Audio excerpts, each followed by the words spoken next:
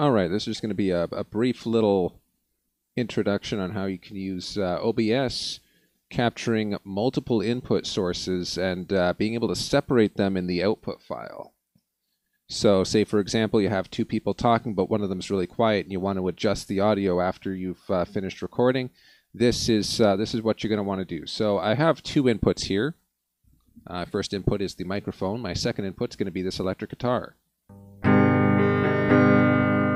Yeah. Now you can hear my voice. My voice is a little bit quiet compared to this guitar. So we're obviously going to want to adjust that, but we can't do this now.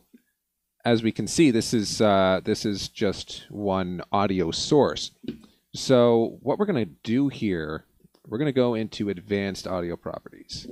And this is everything we're going to want to look at. So desktop audio, if anything happens on the desktop, it's going to show up in track 1.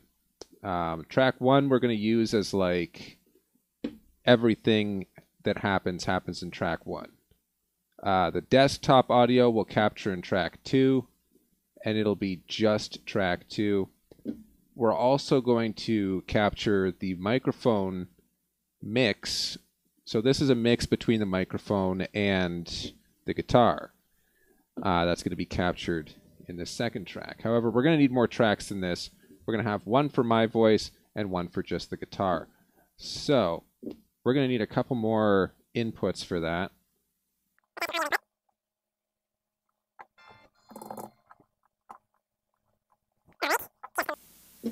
Just the mic. All right, now we can see that this is still... We have 2 on here. Technically, we can split it by that. We can split up those channels if we want to. But I'm going to make this just a wee bit easier on myself. There, that's what we want. So this is just... I'm going to disable it on track 1. This is just the microphone, nothing else. Nothing else. And we're going to do a second one.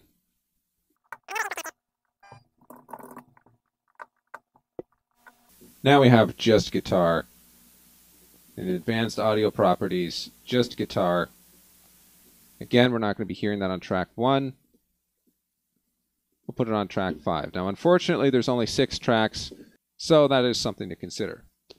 Now, if we're live streaming is going to be basically track 1.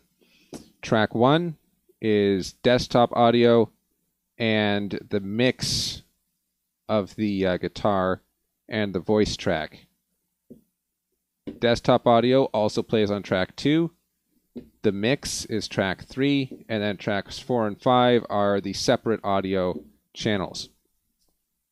So now, what we're going to do, we're just going to record this really quickly here. Now, when we set this up, what I'm going to do is I'm going to stop the recording, and I'm going to name each and every one of these. And that's going to be desktop, or no, that's going to be full mix. That's going to be desktop. That's going to be mix audio guitar.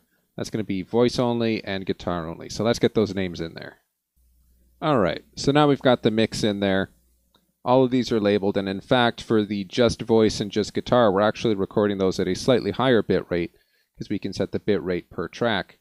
So in addition, the output, we have to select these tracks before we start recording. We're exporting tracks 1 through 5, and it gives us a warning. Certain formats like FLV do not support multiple tracks per recording. Well, that's true. In this case, we're using MPEG-4. I believe that's the only one that works currently with OBS, but it is what it is. So as long as you're using MPEG-4, nothing to worry about. If you want to use a different format, you're going to have to transcode it after the fact. But let's just give a quick example of how that works. I'm going to play a couple of chords. I'm going to say a few words, and we'll take a look at the output in something like VLC, and that'll show us the individual tracks.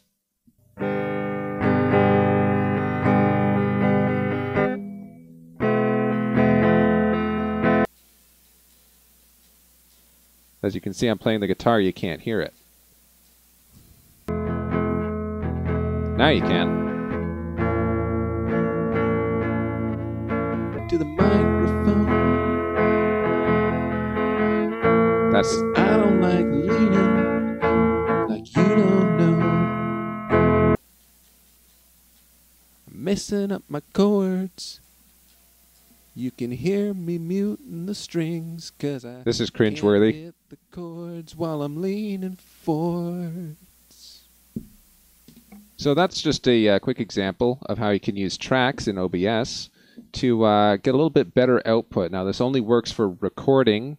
Streaming is only going to use that track 1. So anything that's set as track 1 is going to go through when you're streaming. Anything that's set as track 2 through 6, those are going to be recorded with separate audio channels.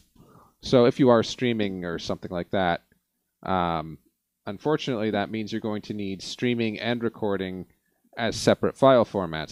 In the streaming option, you can select which track is going to be streamed, but you can only select from one of them, because streaming is going to be something of an FLV, recording is going to be encoded different for the audio. So yeah, just a quick tutorial there with OBS. Hope that's useful. Feel free to leave any questions in the comments below. And I'm Arlington Matrix. Have yourselves a great one.